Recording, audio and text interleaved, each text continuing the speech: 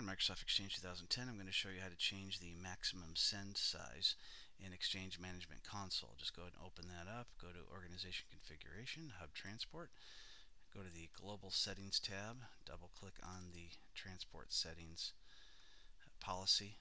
From here you can click on the maximum send size in kilobytes. So by default you have 10 megabytes. You can uncheck that and make that unlimited, or you can check the box and you can make it any size you want, and when you're done you can go ahead and click apply.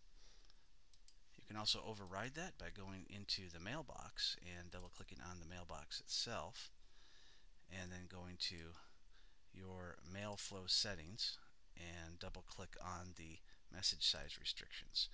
From here you can override the sending amount by checking the box for maximum sending size, and you can make it a different amount for individual people.